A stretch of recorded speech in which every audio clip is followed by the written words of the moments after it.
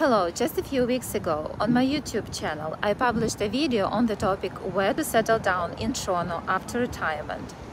Today I want to complement that video and to speak about one place which is beyond Toronto boundaries but matches all expectations of senior buyers.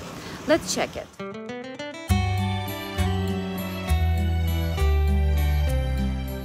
The unit is located on the 9th floor, which is high enough from the street noise but not too high for someone who might not want to live in the skies. When you step into the unit,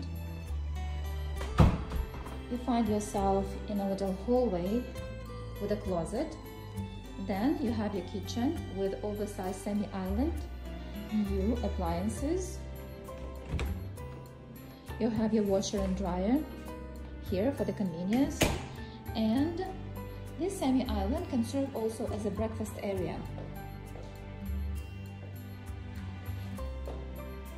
And now you have your dining room, which can easily fit the table for 6 people, and the family room, which has a regular shape and can fit your sofa and the TV. Walk out to the balcony. I must say that the floor plan is very meticulous because it's a split floor plan with 2 bedrooms on both sides. Each bedroom has its own washroom. This is 3-piece washroom for 1 bedroom. And another bedroom, which is considered to be a primary bedroom, bigger in the size, and also has a walkout to the balcony with a walk-in closet,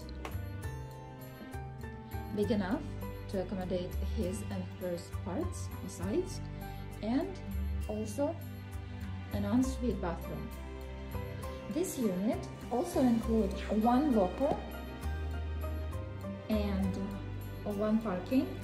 The total square footage is almost 900 square feet and 40 square feet private and covered balcony.